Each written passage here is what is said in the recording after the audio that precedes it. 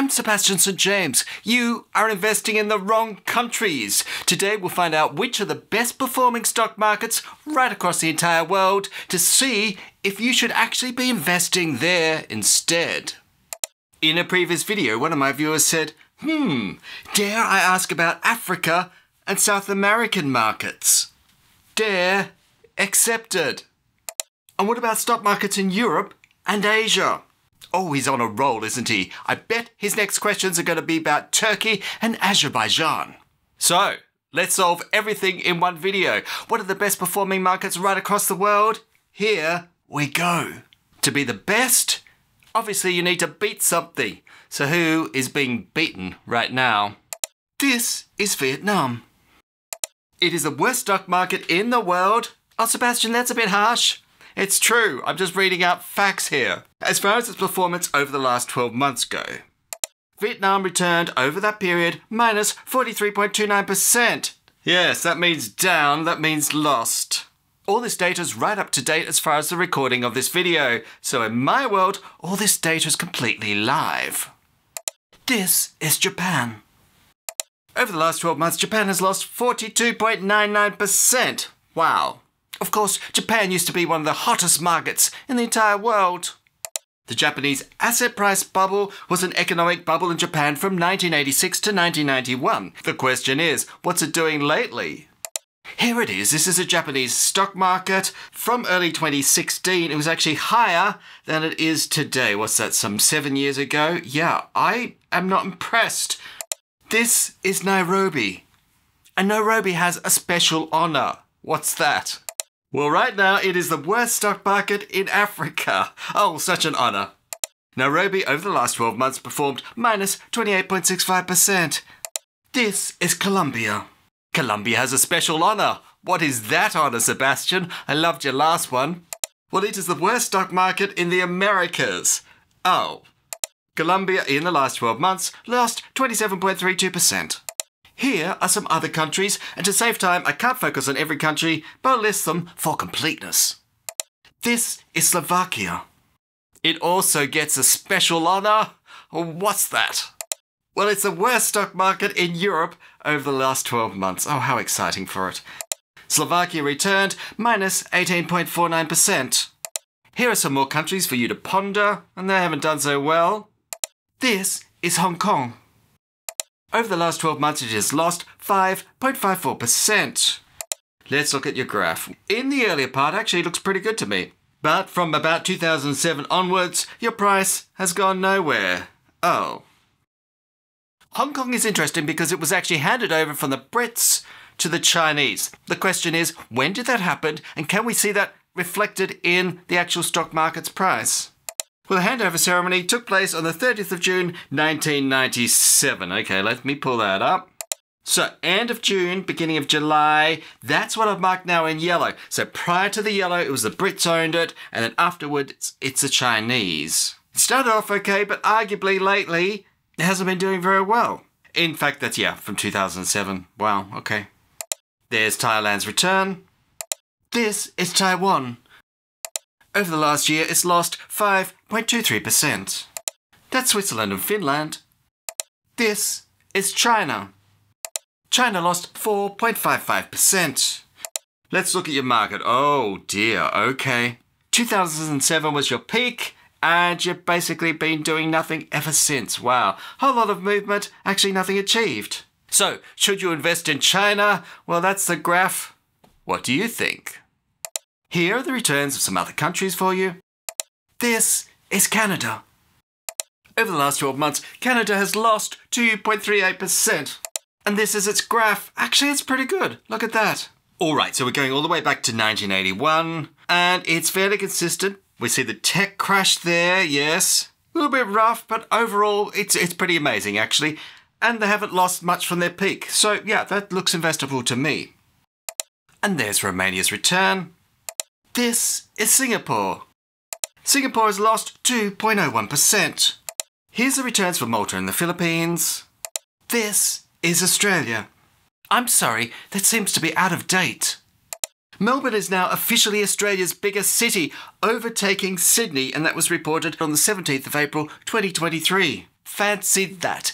Because metropolitan Melbourne is now the biggest city in the entire country, this is Australia. Australia has a special honour. Oh, okay, what is it? It is the worst stock market in Australasia over the last 12 months. Oh, goody. To be fair, based on the data source which I'm using for all these country results, there's only two. There's only Australia and New Zealand, and we were the worst. Australia lost 1.68%. Okay, show me the graph. This is the Australian Stock Market Index Composite. That doesn't exist. What are they talking about? I presume they mean the All Ordinaries, but that's an interesting way of phrasing it.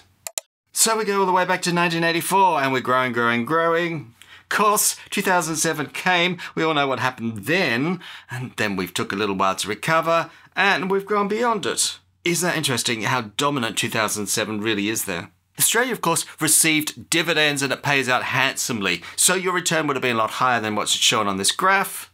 But to be fair, other countries pay out dividends as well, but it's quite staggering how long it's actually taken to go beyond the 2007 level. And I would say that's around about 2020 where it actually surpassed the 2007 level, which is 13 years. Okay. This is the United States. Oh, I'm sorry. That appears to be fake news. This is the United States. It lost, over the last 12 months, 1.28%.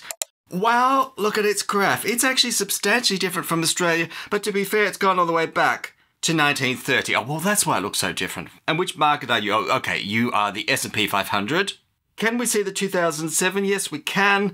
But wow, has it grown beyond 2007? That's substantially different from Australia. If in your mind you ever think, oh, Australia, US, more or less the same, look at the two graphs and judge for yourself. And here's some other countries for you. Australia's actually got a few more. There's the ASX 200, which showed you before the All Ordinaries, the ASX 50, and Jordan has finally gone green. Hooray! Something has gone positive. This is the Nasdaq. So the Nasdaq 100 has actually gained 0.22%. Good for you. And this is its graph. Well, isn't that interesting? That's a tech crash, you see, right at the turn of the century. Took a little while to recover, but boy, has it recovered. But lately it's pulled back. If you look at the longer term, it's not doing too bad. Here's some other countries for you which have all done pretty well. This is New Zealand. There's something you should know about New Zealand. Oh, what is it? It is the best stock market in Australasia over the last 12 months. Whoop-de-doo. Look, there's only two. Australia underperformed, New Zealand, but well done. The Shire returned 3.1%. No, that doesn't look right. New Zealand returned 3.1%.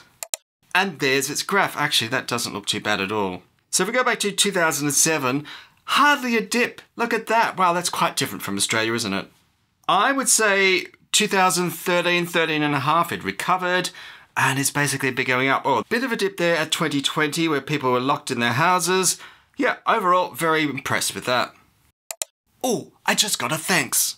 Hi, Sebastian. Thanks for your videos. Oh, you're welcome, Ivan.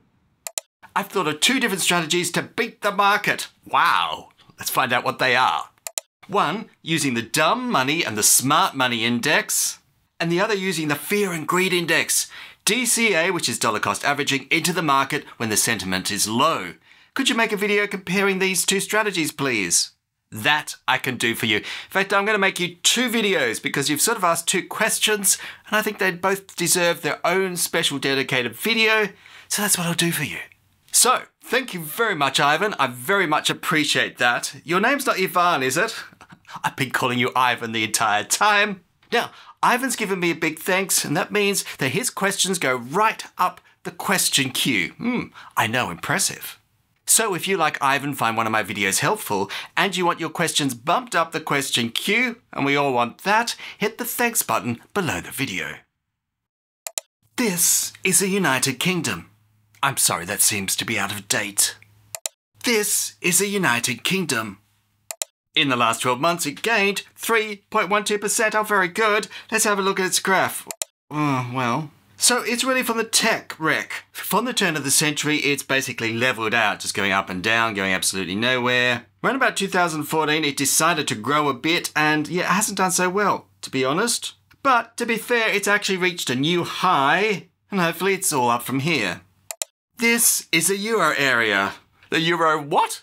Well, that's what they call themselves. The euro area has gained 3.33%. And this is its graph. Wow, okay, what's happened there? Oh, I see. At the beginning of 2020, all hell broke loose. Where am I going back from? Oh, 2016, so it's only fairly recently. So we are a little bit more zoomed in than some of the other graphs. But I don't know, I'd like to see more. But based on what I'm seeing right now, I'm not that impressed. Here's some other countries which have all gone positive. This is Russia. Russia's gained 8.74% over the last 12 months. And this is its graph. Well, look, it's doing fairly well. If you have a look at that throughout its history, and on until suddenly, around about 2020, 2021, no, it started tumbling down when apparently Russia fell out of favour. Here's some other countries that have done actually fairly well, with Lithuania at the top, 11.4%, you've got to love that. This is Germany. Over the last year, Germany has returned 12.32%. And look at its graph. Actually, I kind of like that. It's basically had a steady projection all the way up. We see the tech wreck, we see the global financial crisis, and then it's basically been going up and up. Yep, a lot to like there. Here's a couple more countries for you. This is France, although I suspect I see a German there. Over the last 12 months, it's returned 14.43%. And this is its graph. Oh, okay. Massive peak around the turn of the century, and then basically it was just downhill until very recently. Yeah, not so impressed, but it does look as if it's at a new high, so well done. Here's a few more countries, with Kazakhstan at the top. Here it is. We've reached the special part in the video. Oh, what is it? I can hardly wait. Where I reveal to you the top 10 best stock markets in the entire world over the last 12 months. Wow, how exciting. Is it your stock market? Well, if you live in Australia, no. Sorry, been there, done that. This is Greece. Over the last year, it returned 20.77%. Wow, that is impressive. Here is its graph. No, not impressive. Okay. Two little humps, what do they remind you of? Well, they remind me of the tech wreck and the global financial crisis, and basically it's been going down ever since. I'll have to take your word that you returned 20%, but based on that graph, it's a hard pass from me. This is Montenegro. Over the last 12 months, it's returned 44.92%, which is not too bad. Let's look at the graph.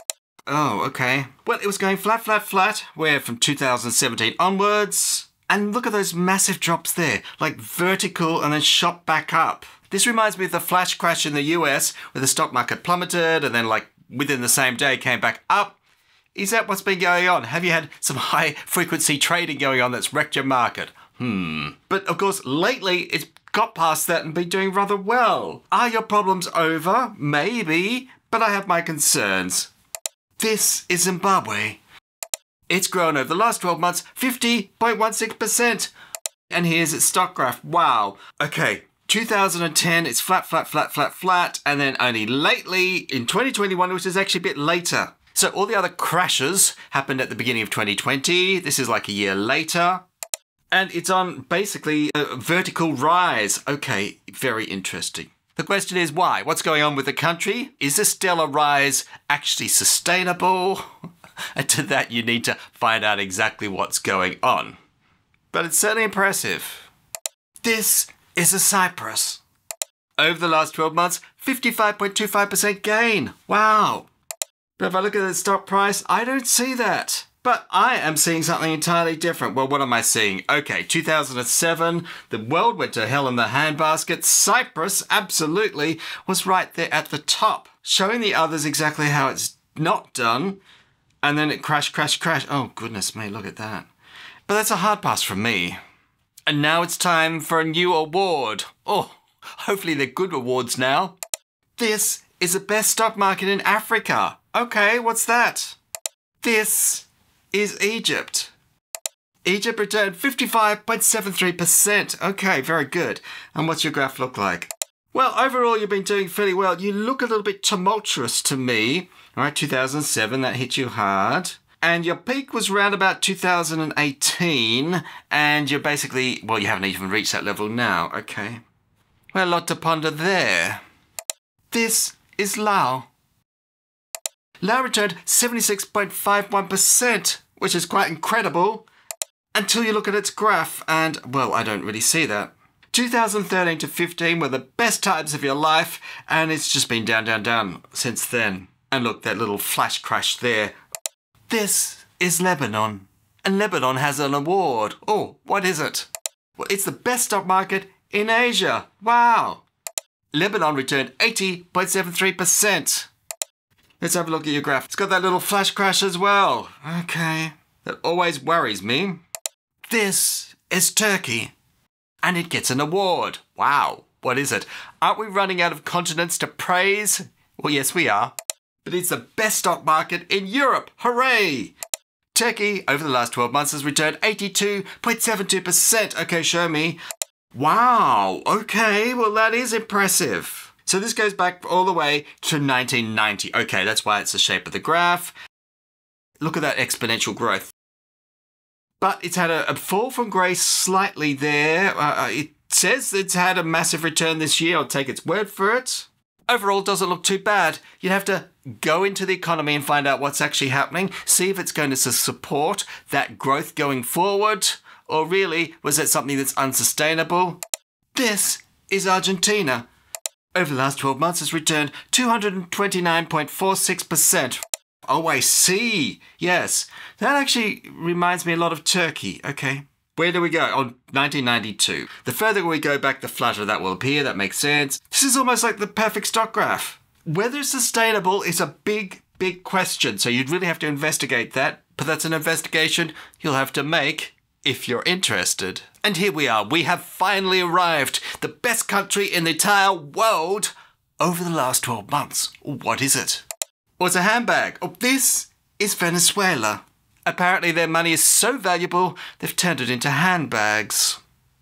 Over the last 12 months, Venezuela has returned 458,000%. That's not what that says. 458.49%. It may as well be 1,000. It's that impressive. And if we look at its graph, oh wow, it's the Twin Towers. Okay, what's gone on there? A whole lot of pain and suffering, I suspect. Venezuela and some of these other countries have had massive inflation, and that is why you've seen their stock prices go up, because their money is worth less. And based on their stock graph at the moment, I'm not particularly impressed, actually. I think you'd have to be brave, because that's entirely up to you. So there you have it. That has answered all your questions. They're the best performing countries in the entire world. Some of those countries actually do interest me. Others, buyer beware. Of course, if all that sounds too much, you can stay right here at home and you could buy dividend stocks on the ASX. But to know that, you're going to have to find out what are the best dividend stocks on the market right now in 2023. Only I know that, or you will once you watch this video, or if you've seen that, click here.